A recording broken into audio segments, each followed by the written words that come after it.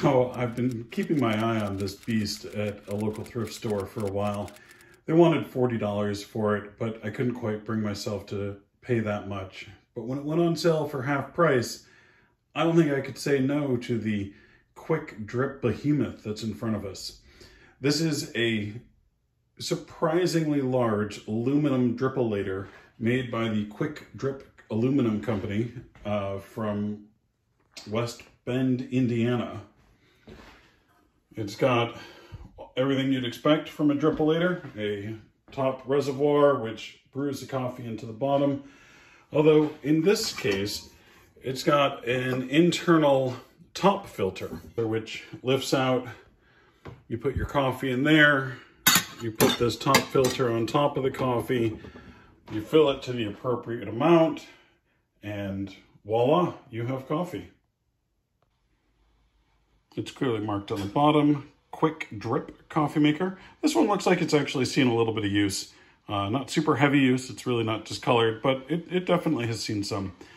And it's made by the West Bend Aluminum Company in West Bend, Wisconsin.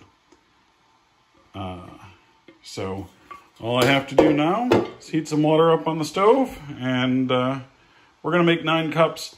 Honestly, I don't expect to really like the coffee from this, but you got to give it a try.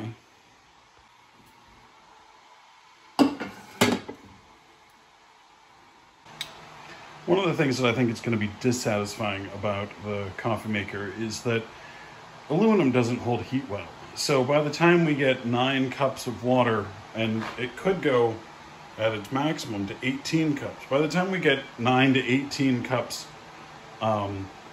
to go through the coffee, I expect that it's going to be significantly cooler than we would like it to be. I suppose you could keep it on the stovetop or over some sort of chafing dish, but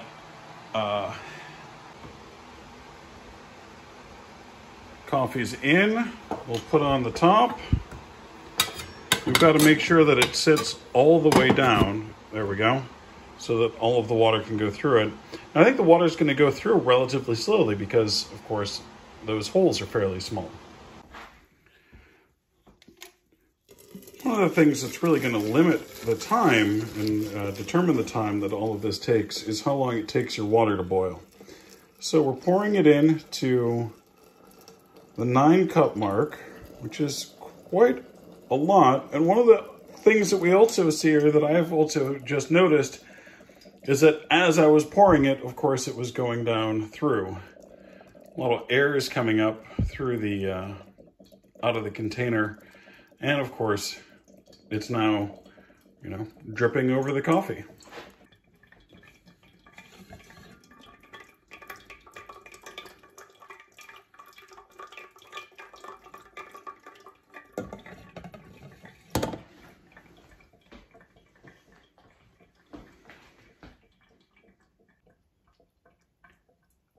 About 2 minutes in, you can see that the water's already cooled down. Well, maybe you can't see. The water's already cooled down to about 180 degrees.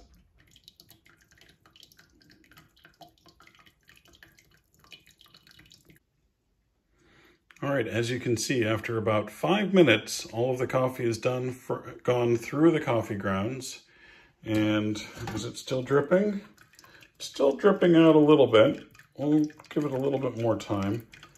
But it's rather expedient, and just judging from the color of the coffee, I have definitely had worse.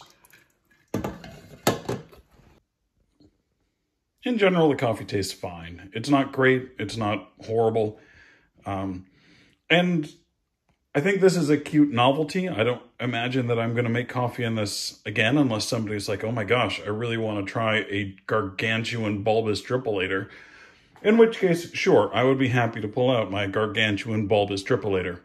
If I'm making coffee for 18 people, I'm definitely going to use a percolator, probably one of the urn percolators that I haven't reviewed yet, that I have floating around in my basement. But, or, honestly, brew 2 pots of a drip coffee maker.